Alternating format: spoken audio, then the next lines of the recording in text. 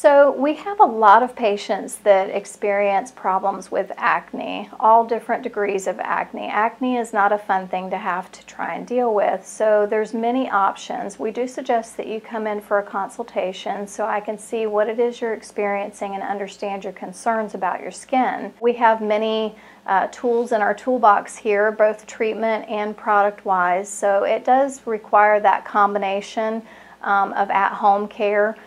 So it's a partnership that we have whenever you're coming in and having acne treatments.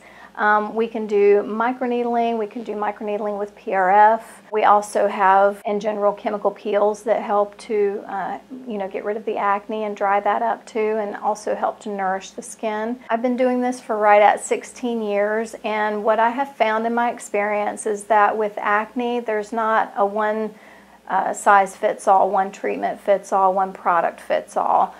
So different things tend to work for different ones. Sometimes it's trying to just figure out what that regimen is for you from both product standpoint and treatment standpoint. But as far as products go, some of the things that we have here to treat acne would be from our Zeo Skin Health line. We've got our sulfur mask, we've got the Correct and Conceal, which you've heard me talk about as one of my favorite products.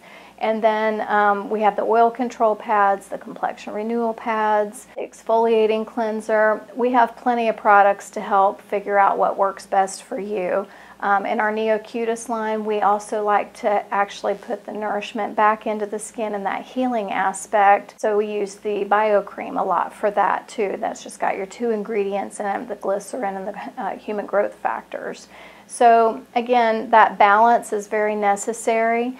What happens is whenever you go towards your tendency of just needing to dry the acne lesions up, is you cause your sebaceous glands to go into an overactive production, which causes more oil production, which can actually cause an adverse reaction. So it just creates more problems with that clogging of the pores. That nourishment aspect is very important in putting that hydration. It's just finding the right product that works for you.